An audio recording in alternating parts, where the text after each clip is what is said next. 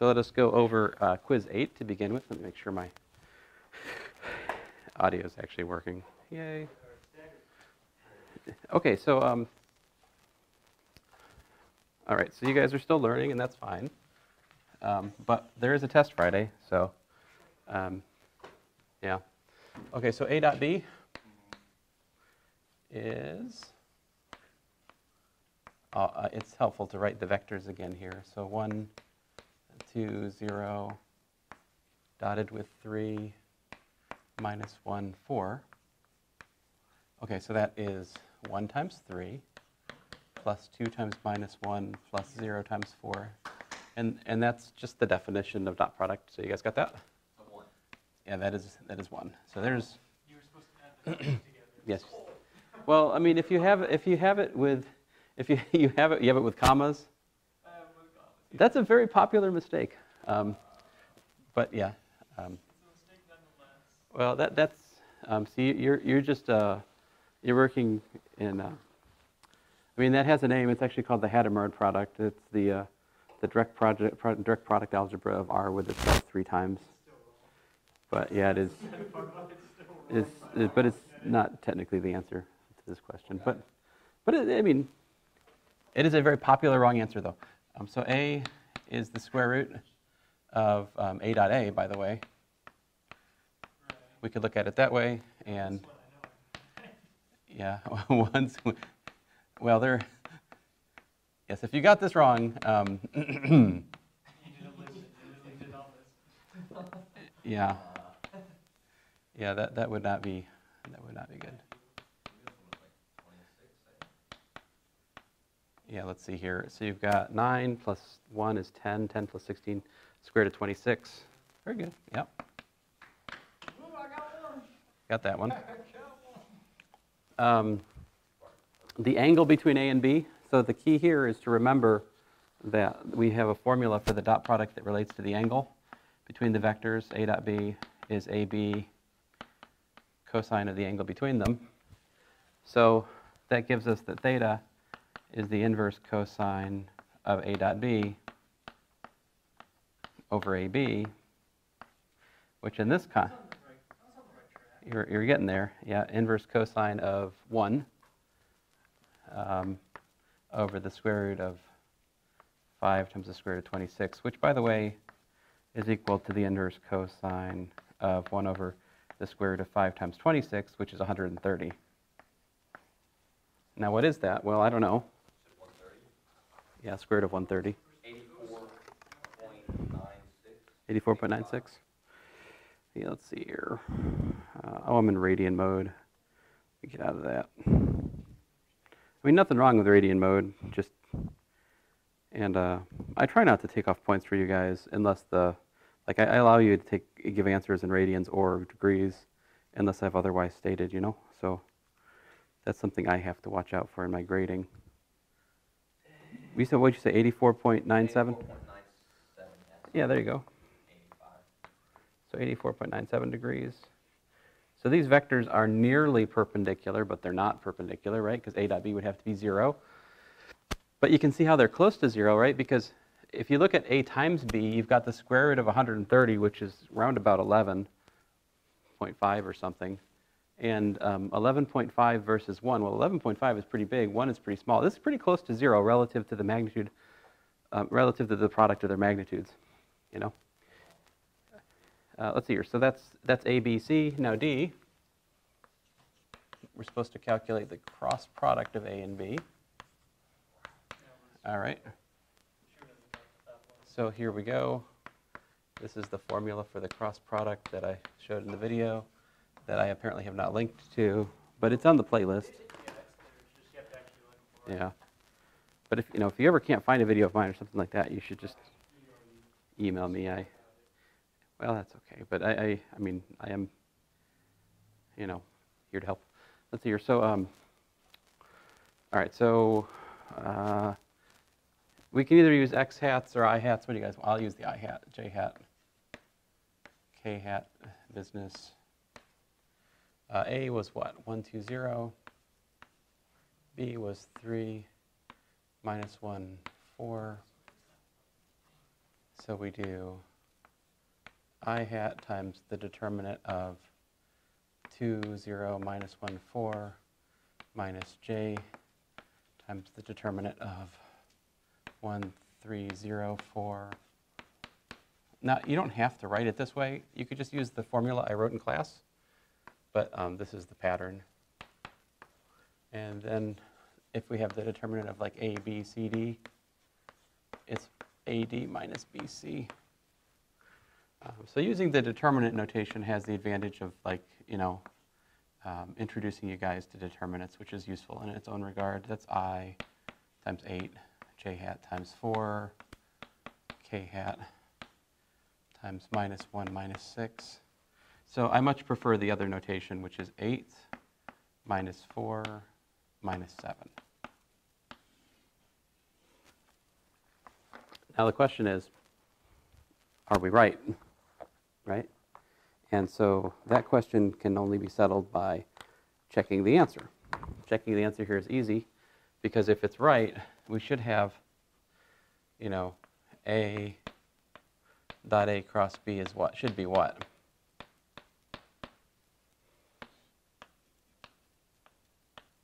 These should both be 0, right? Because A cross B is supposed to be the vector which is perpendicular to both A and B. That's the reason for its construction. The reason we're interested in the cross product is, creating a third vector which is perpendicular to the given two. And man, this chalk really does not show up. I'm going to switch to the other one. So here we've got what? So I'm not going to write it out. I'm just going to do it. 1 times 8 is 8, right? 2 times minus 4 is minus 8. 0 times 7 is 0. Well, there's 1. It's perpendicular to A. That's good. 3 times 8 is 24. Minus 1 times minus 4 is plus 4, right? And minus 4 times 7, minus 28. Right? So if we were to get this wrong and have both of these dot products 0, we would be fantastically unlucky. All right, so if you check the dot products of with both of your inputs, and they're both 0, odds are very, very good that you've calculated the cross product right, or you're merely off by a sign. It'd still be true if you had minus this vector, everything we just did. But nobody does that. So there you go, that's the cross product, right? And now, if you haven't seen the video, you wouldn't know this unless you read the notes. But so I did talk about in class Friday that the area of parallelogram, right? If we have A here and we have B here, this is angle theta, right? And the area of that parallelogram would be AB sine theta, right? So what happens if you take half of it? Well, so that would be, right, so the area is 1/2 the magnitude of A cross B. Which, by the way, this is not something we haven't talked about before. Because remember we had before, if you have a triangle where you have, the length of one side is, let's say, A, and the length of the other side is B, and theta is the angle between those sides. Remember, we found that the formula was 1/2 AB sine theta, which is exactly what this is. So you have choices. You could either, to calculate part E, you could take 1/2 of AB sine theta, which would be kind of based on earlier stuff we did, right? You've already got the angle from part C, right? Or I think the easier thing to do is to just take 1/2 of the magnitude of the cross product, right? So this is literally 1/2 the square root of 8 squared plus minus 4 squared plus minus 7 squared, whatever that is. 64 plus...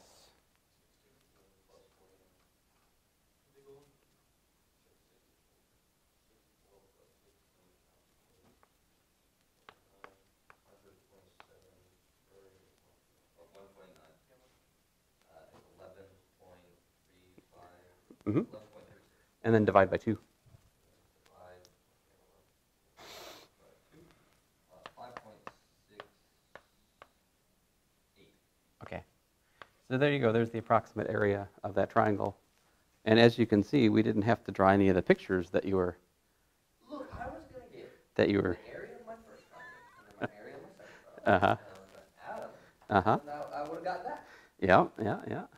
It's not wrong. It's not wrong. It's just not going to work in the time pressure of a test, unfortunately. So I'm trying to teach you guys not just a possible way of doing things, but like a good way of doing things. And so it's okay. But anyway, now you have seen. So these are. This is pretty much like the first question I ask in a Calculus 3 class, because we study vectors at the start of it. And so we'll spend about 2 weeks in Calculus 3 on these things. And a little bit more. I do a little bit more in Calculus 3 than I do with you guys, for sure.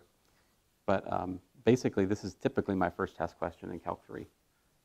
And usually people do what you did. They give me the vector. Instead of giving me 1, they give me 3 comma minus 2 comma 0. Like very, The first time. very popular, very popular. And it's anybody's guess what students will do for A cross B, because they haven't really studied it by the time it's like the first test in Calculus 3. Like there's a lot of students who have a tradition of just not paying attention for the first test, right? Because that's not you guys, but there's a subset of students who are, this is their custom. So, but anyway, so with that, you guys, any questions you got about the take-home quiz or Wednesday? Yeah. It's basically like the same concept. Is it really? If it's just this, you should be fine. How's the test? What's the test over? Same thing, just vectors? It's on everything we've covered since the last test. So it's. So you got your theorem from there? There are some theorems like. What? What? I can't. No. Oh, it wasn't the erasing. It was just the. It's a theorem. Theorems. Well, I mean, there are theorems like show the dot product is commutative, or show the cross product is So it's just proving. A cross B is minus B cross A, or So it's nothing like we got to draw like that quiz, that take home, the last take home quiz. There's gonna be stuff on there. yeah, those are possible. Yeah, that's awful. You make those like the theorems like less points. But was there a theorem? Was there a theorem on take home quiz 5? The last one? Yeah. Yeah. I can't remember.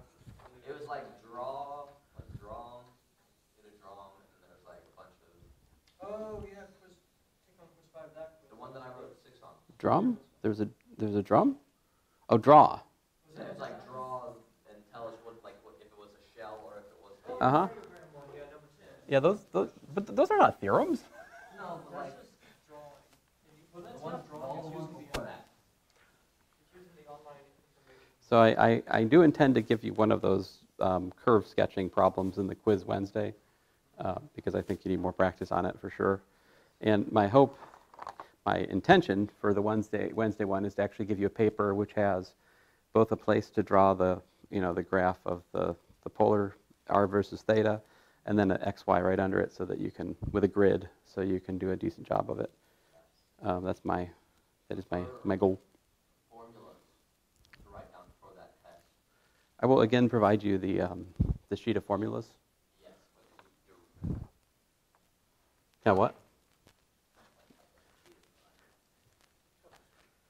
like a cheap way, but like nothing. Well, you're Like a study guide I can, besides like all the quizzes we've been taking.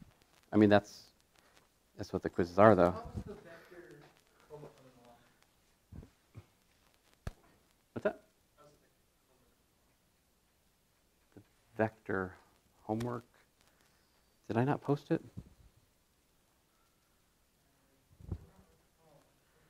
I think I posted it.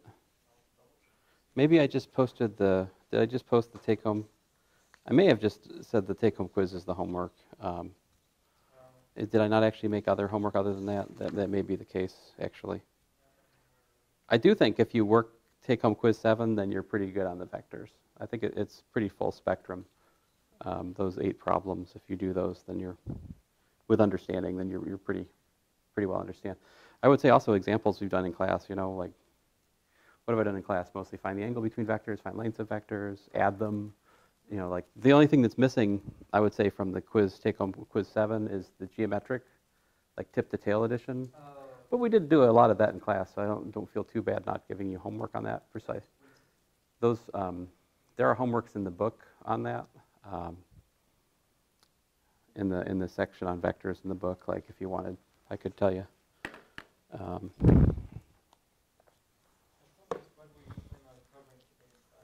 I was just planning on answering your questions about the quizzes which have already happened and the quiz which you're currently working on and take home.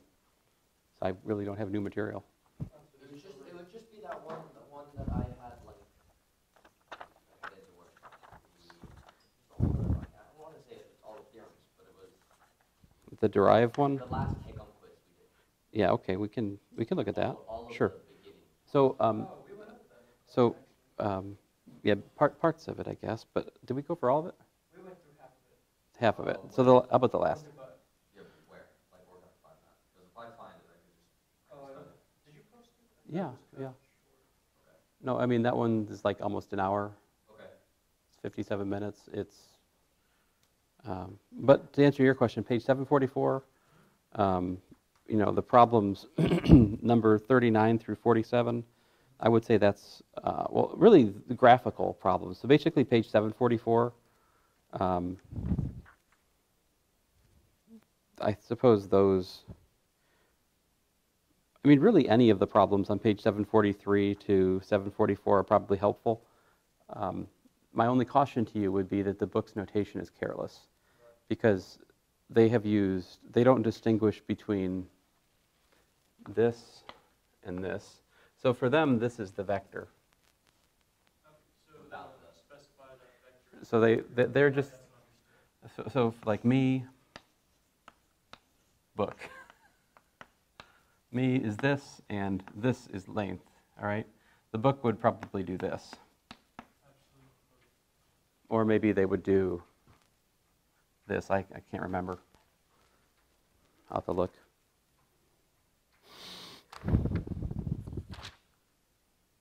Yeah, I think they just do, they call it, yeah, they just, yeah. Do we have any more new material, or is this it? I think this is it. But the other thing to think about, there is some overlap between test 2 and test 3, because I said law of sines and law of cosines. I would test again on test 3, so I should ask some like law of sines and law of cosines question on test. So those would be like the last problems on second test. I'm going to recycle those, essentially. Into this test? Yeah. Okay. So, Those are pretty easy, right? I mean, if I give you, I tell you this is 3, this is 4, and this is 30 degrees. Then I say, what's C equal to? it's, I was going to say, is it 3 times 4 times cosine 30? I don't think so. What was that one? What am I finding? So here, Making the sine side and then getting if we think of it as A and that is B, then the law of cosines says that C squared is A squared plus B squared minus 2AB cosine of the angle adjacent between A and B, or opposite C, which is 30 degrees. Okay. So C squared is equal to, in this case, 9 plus 4 minus 3 times 4 is 12 times 2 is 24. Cosine of 30 is root 3 over 2. So C is apparently plus or minus, but I think we better choose a plus. Is that B squared 16? So it's 9 plus 16? Oh, thank you. Yeah. My bad. So 25 apparently. So, you know, that would be like a law of cosines problem. Now, could you do law of sines there? I don't think it's convenient. Law What of, was I doing? What was I saying? on the last test? No, like just now. Oh. Like take both sides and the angle. Oh, you're thinking about area. Oh, okay. So this is 30 degrees, 40 degrees, and then I say, you know, find A and find B. Then this is, I would say, this to me feels more like a law of sines problem, because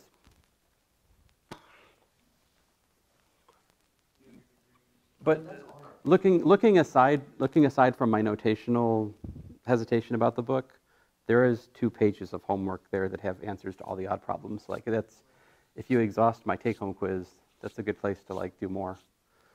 Well, also, The book doesn't really give you, it just shows you the number, like, here you go, here's the answer. yeah, it but- doesn't really lay it out like you do. Well, thank you. I would also point out that the book does have probably, yeah, so it has, I don't know, I haven't looked at these, but they're probably, well, you can, it may or may not be helpful, but there's 3 videos linked at the end of section 8.7. Tried the videos multiple times. They're not good? They're not. Ah, rats. That's my default opinion on videos, including my own. No, I think there's nothing quite like coming to class and like interacting with, being able to ask questions that you have in this thing we have called reality that you're paying for. But signing, so law of sines says that the sine of 30 degrees over b is equal to the sine of 40 degrees over a, right, is equal to, oh no, what's this angle? It wasn't given. So I heard 110, right? And so it's out of 180, right? Of course, my picture is not the greatest.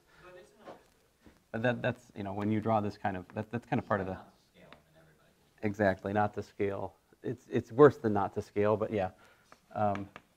That's intentional. Sine 110 degrees over 3, right? So this is a number. So you can solve that for a and b.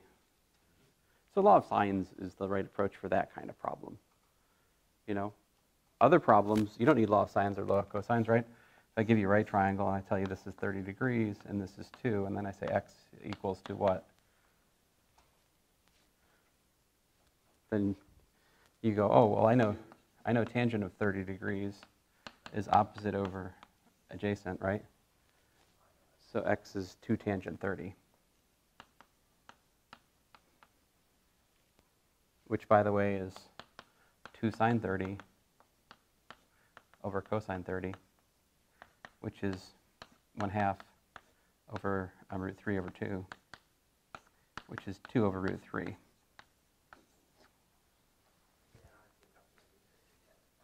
But you can use your calculator to calculate tangent 30 just the same, you know? But there exists this world where you're not allowed to use a calculator. Like your math major, you will face this world. It's called like standard assessment tests that you face as seniors. Why?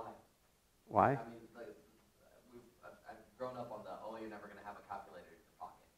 Uh-huh. But now I do. Right. So why can't I have a calculator everywhere I go? Because if we didn't allow you to have a calculator wherever you go, we would fail most of the students. I think. Because unfortunately, while you have been raised in that way, and that's good, and that's part of the reason you're a stronger math student, many have not. Many have been inculcated in this culture of calculators since like 2nd grade. That's why people are incredibly bad at algebra, because they can't add fractions, can't multiply numbers without getting a calculator. Like if you have to pick up a calculator to multiply, 7 times 8. Well, hold on. 7 times 8 is a little, the 7s and 8s are tricky. But my point to you is that's like, I mean, yeah, you can do it with a calculator, right? But the person who doesn't need to pick up a calculator is so far beyond you in terms of like their progress on the problem. It's just like in here, you have to pick up a calculator to plug in 0 into cosine to find out it's 1. You've just wasted 10 seconds, you know? Yeah. So, the more you know, and ultimately, I mean, I don't know. But anyway, it's kind of like the question of like, I often give the analogy, it's like, people are training for a marathon and they're like, yeah, I'm really low on cash. I've had to call so many Ubers this week to train. It doesn't make sense, right? Like you have to run. And so if you're always getting a calculator out and, It's the variable that always throws me off in a lot. yeah. I can understand the math. It's just when I see a variable, like, oh, do I leave it there I mean, on the flip side of things, yes, ultimately, if you're going to practice mathematics for an industry, for a job or something, you do need to learn how to interface your calculations with computers, and that's not this either. So this is also a bad habit. Well, I mean, it's okay for checking things, but you can't, I mean, you don't want to give a report to your boss that's like, I took these numbers, I hand punched them into my calculator, and I found blah. You know, it's much better to be able to like see attached Excel sheet for the calculations, so that when you've made a mistake that's systematic through hundreds and hundreds of operations, it can be systematically corrected, and you don't have to redo all the, you know.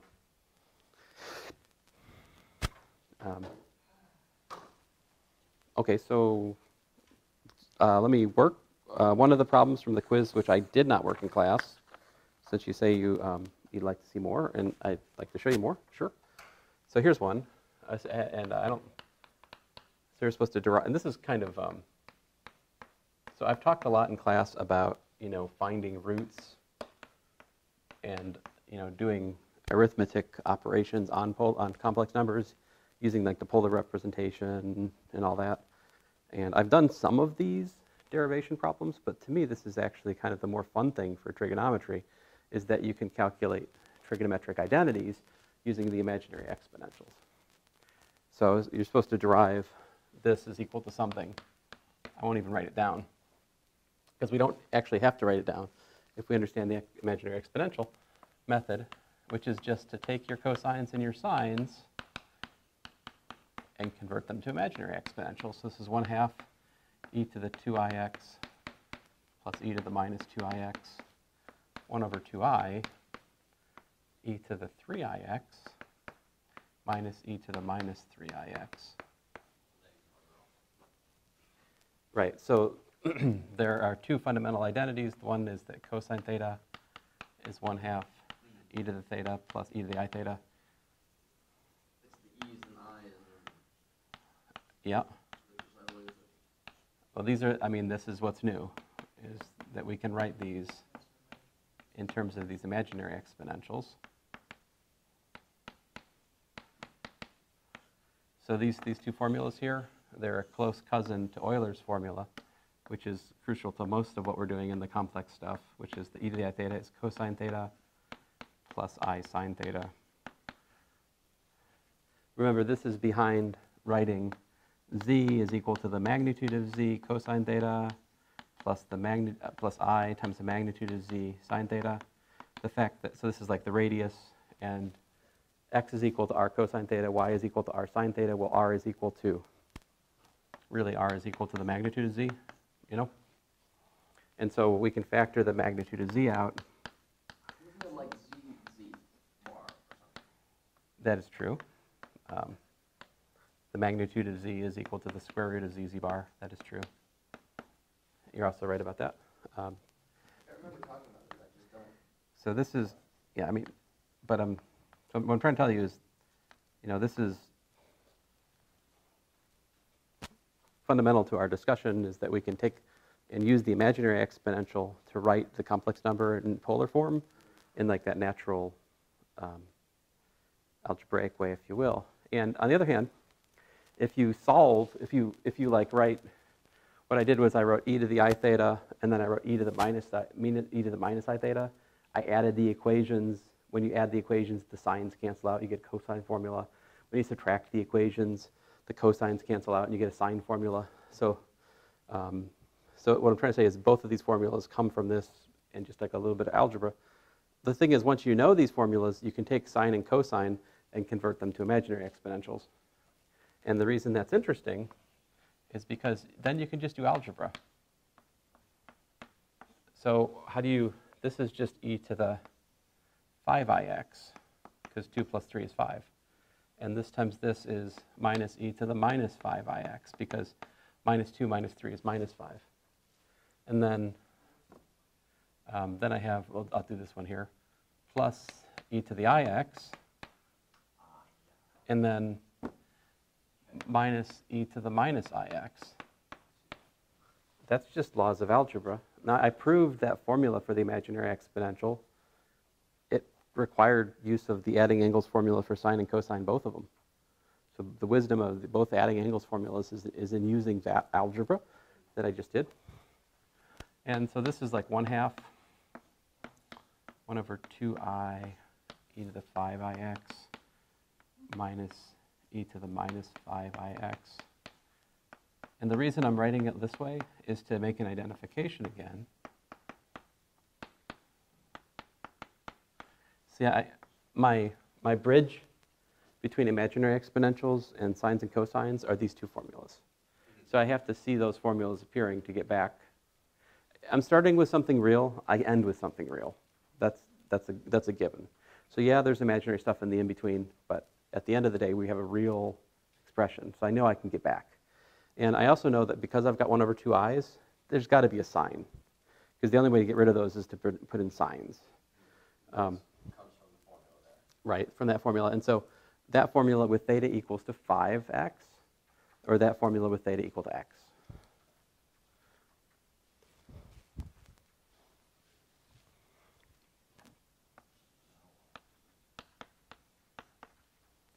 Now we're done. So this gives us 1/2 sine 5x plus 1/2 sine of x. And that is the trigonometric identity I asked you to derive. So the e's cancel out. The I, where's the I? I is part of the sine. Oh, so your sign takes out Mhm. 1/2, or 1 Yeah. over 2I, Right. the EI for both sides. That's right. We have to So you're recognize. so you're literally just left with that 5x. Yeah, we have to recognize that pattern and absorb it in there. I mean, another way to look at it is this e to the I theta. It's complex, right? But so is the 1 over I. And it just turns out that the product of this and that gives us something that's real. They're both actually pure imaginary. Oh, my bad. Look at this. That's not right. I'm supposed to have a. Let me get away with that. That's supposed to be a minus. Otherwise, yeah. But let me again emphasize what just happened here. We didn't have to remember that trig identity, right? We just derived it. We started with this. We did algebra steps, and we found that. Okay. Now, granted, that's like formula number 37 on our sheet or whatever, but suppose you don't have the sheet. Well, this gives you like a clear path of how to derive a ton of things. Yeah. So, That makes sense now. yeah, the first time I ever heard about it was from my modern physics professor, Dr. Reynolds, who said he was forbidden from the physics department to discuss this in our modern physics class. So, of course, at that point, I became obsessed with why can't he tell us this? Why couldn't you? Because they were afraid it's too sophisticated for the students, I guess. I mean, I don't know. I don't think it's that complicated once you just see about 3 examples and understand what's going on. It's not that. It's something that could be taught in high school. Yeah. It's not calculus. It's not. Right. I mean, there are other things we've done here which are far more sophisticated, like finding all the solutions of, like the ones where we have to find 6 solutions for a sine function because it has many cycles and it cuts through the lines multiple points. To me, that's far more complicated than this. But I mean, I think what just complicated when you jump to non-real back to right. from real to non-real back to real. Indeed. But, you know, again, if you start with something real, you have to end with something real. So it's like you're not without a path. But anyway, again, I'll try to make the quiz Wednesday about graphing polars because I think we need to talk more about that.